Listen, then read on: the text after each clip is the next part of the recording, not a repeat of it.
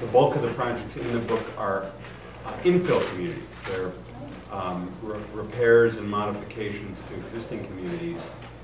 So, to my mind, the real action is not with brand new places out in the middle of green fields, but what do we do to improve the places we're already living in through new development. Thank you for having me.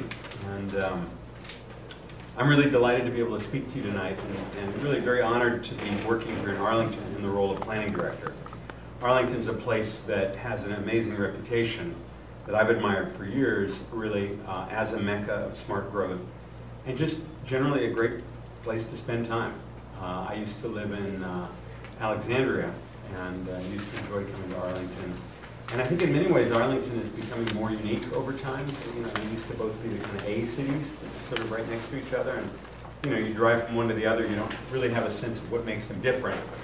But I think Arlington in particular really has developed a very unique character, both architecturally, but certainly for the reputation of its citizens being very active and very engaged. And so I'm very delighted to be part of all that.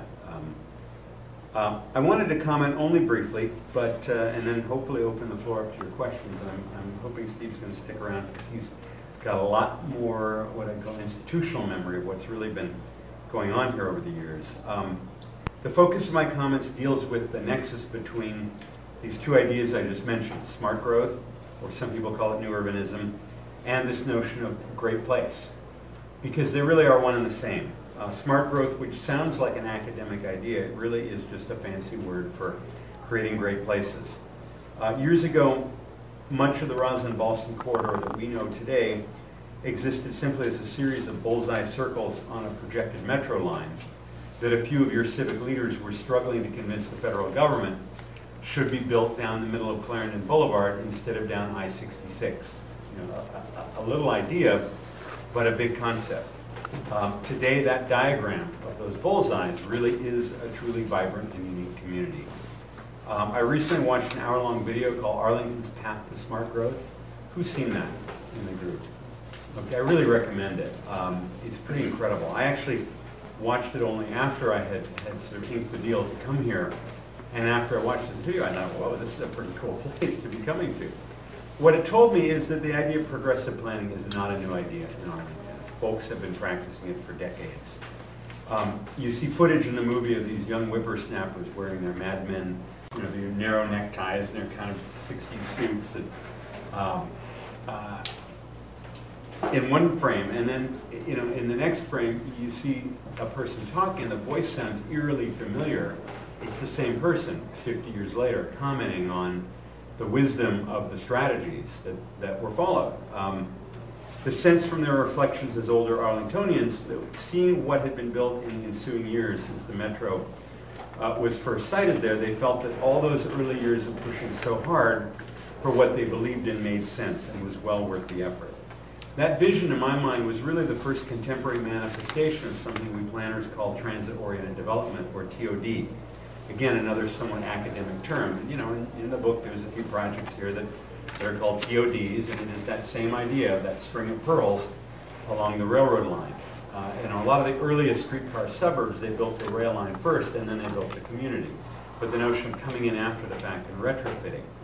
So realizing that concept of TOD involved a number of steps. There was that initial notion, the big diagram, and then understanding what's happening within those bullseyes. What's the urban design like? How do the streets and blocks lay out?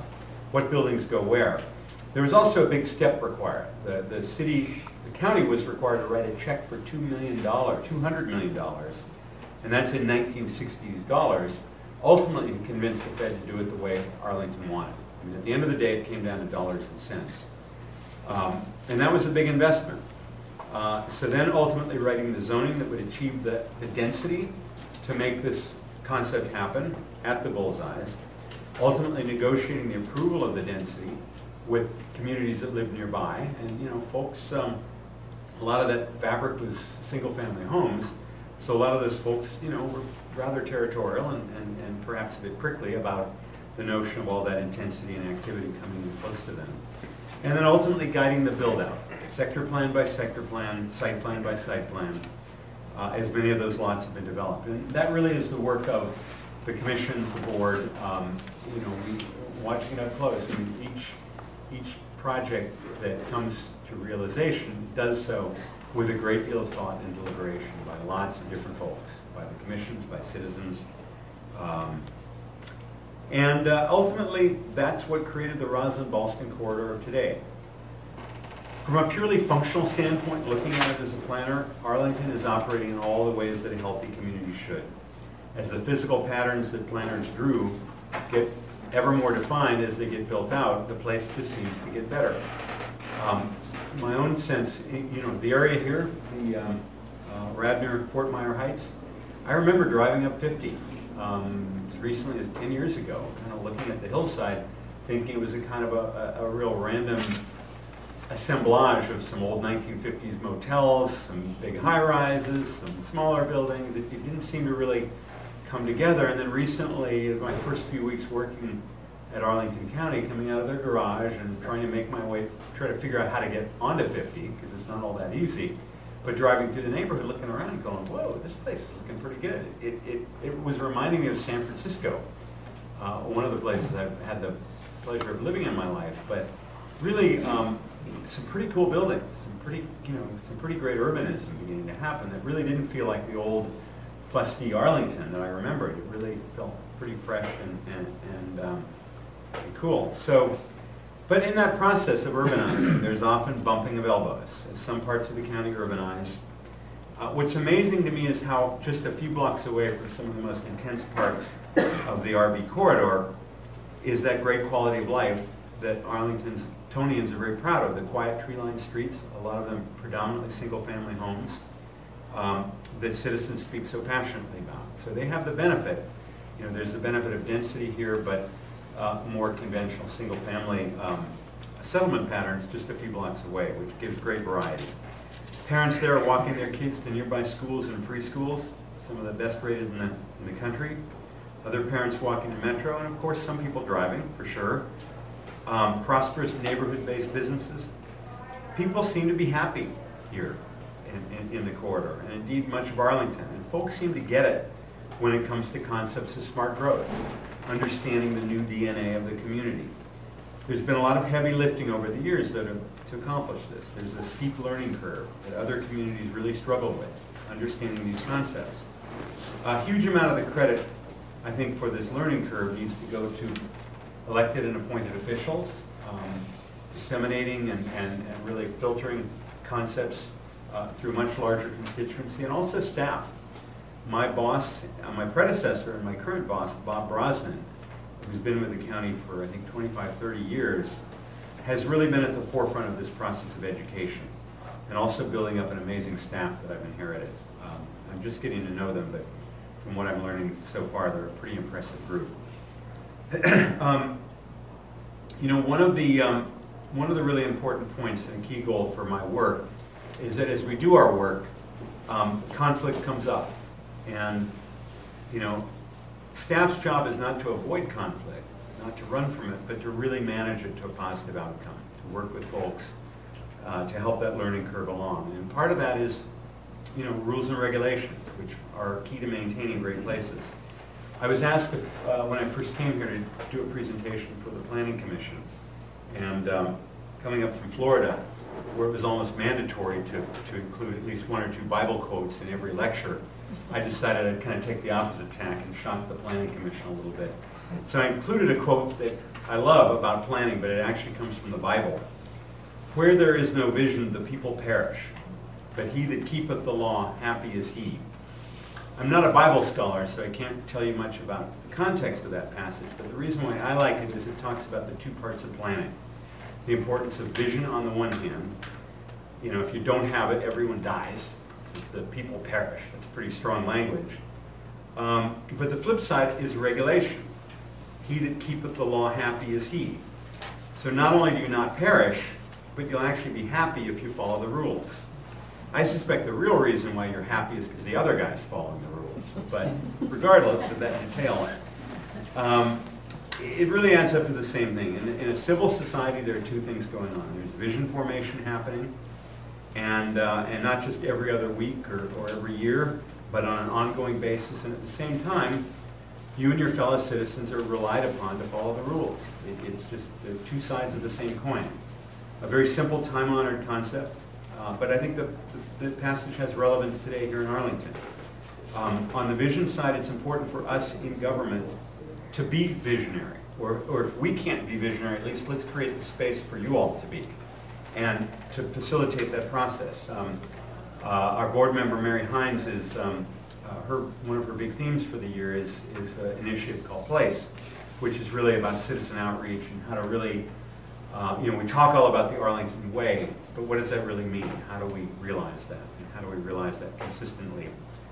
But so having created the vision, the way you realize that vision is through regulation, with prediction, precision, and predictability. Once the vision is codified. Sometimes matters of regulation get confused. When I say precision, I've got to be able to say it. Precision and predictability, what I mean is clearly stated, consistently applied regulations that as much as possible avoid discretionary oversight, that applicants and some citizens consider to be a bit irksome. But because we regulators can't anticipate every situation, some regulatory matters do have to be handled on a discretionary basis. But that's risky, as our county attorney tells us all the time. Because each situation is a special case, it's much more time-consuming for us to justify each decision, document them. I'm also coming to appreciate Arlington's unique approach to planning, which includes a great amount of negotiation related to public amenities. My sense is that the right balance between the clearly stated and codified regulations that set a context up front, here are our expectations, and then some issues where negotiation and discretionary oversight just has to come into play.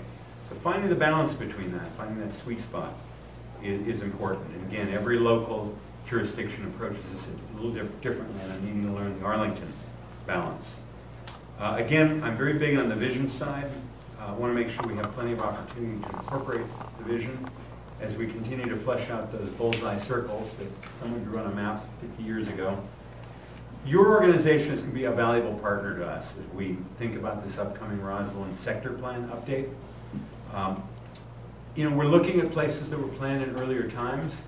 As planners, it's always very important for us to establish the legitimacy of our plans by looking at earlier plans and the ones that preceded them, and building a case to say this was enabled by a prior ordinance. But sometimes those earlier plans just weren't that great because ideas have changed in planning.